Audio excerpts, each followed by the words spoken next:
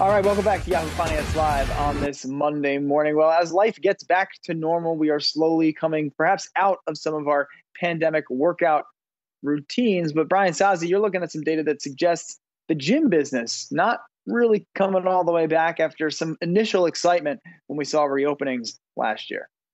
Yeah, this was a story we initially that we had on the yahoo.com homepage with the headline, gym attendance is not looking too swell right now. And it really isn't, looking at some of the data that I stumbled upon here. First out of Bank of America, Merrill Lynch. Aggregate spending on gym memberships is now running at 67% of the level seen in February 2020. And you can see in that chart there, in recent weeks, that gym spending on gym membership has leveled out. So we had that initial burst as the COVID restrictions lifted, and it has leveled out, I would suppose, because perhaps of fears about people are going back to work, of course, but also fears about the new COVID Delta variant too as well. Also, some other data I stumbled across out of Goldman Sachs, buried at the bottom of a really long note looking at what is working during economic recovery or the reopening of the U.S. economy. They're noting that gym attendance is in fact down. So gym attendance for the week, June 14th to June 20th, that's the last time Goldman measured this data, attendance fell 8%. And I went back and looked at what attendance was doing in the 4 weeks prior.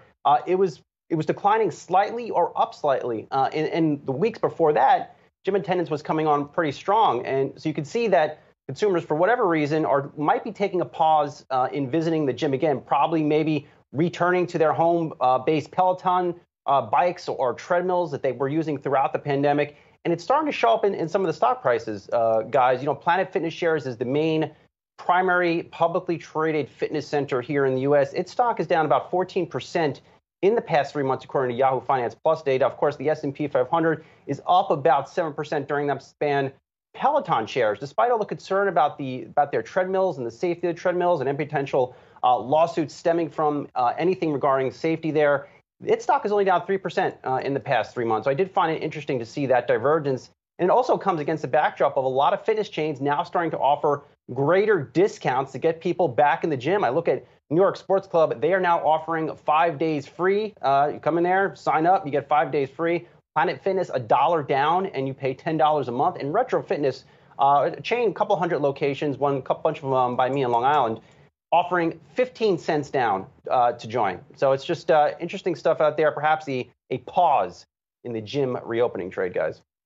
And one more example of that, Brian, I'm not sure if you mentioned, was Equinox that was going to go public through a SPAC deal, and reportedly now talks have been called off. So that's just another sign. But what I'm curious about as well is the gym versus classes equation. In other words, some of the companies that just run sort of specific classes, specialized classes, I wonder if they're holding up better than the gyms where you just go on your own to work out. If there's an idea that people realized they were craving community, whether that was something they could get online through the likes of a Peloton or in a class. And I wonder if that's recovering better than the sort of individualized workout. I don't know if there's data on that. I would tend to doubt it, but that will be an interesting thing as well to see if the sort of paradigm for how people want to work out right now has shifted a little bit more.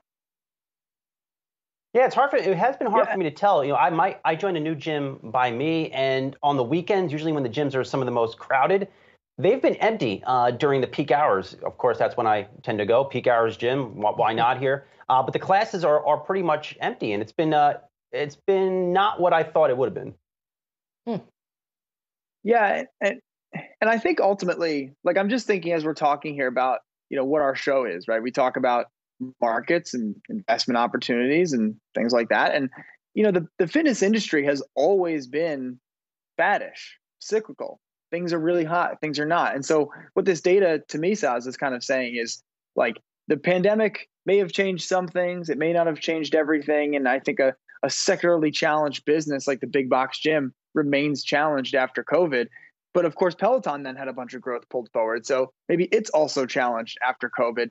And it just becomes a very challenging investment case for any of these ideas. Equinox, Orange Theory, you know, like whatever SLT, right? Not that they're all that big, but you know what I'm saying? Like, any of these opportunities is just difficult for an investment case that's going to last 5 or 10 years, because that's just not really the shape that the fitness industry tends to take over time. And so I think that really has always been the challenge here and is likely to remain so going forward. All right, let's get out of here.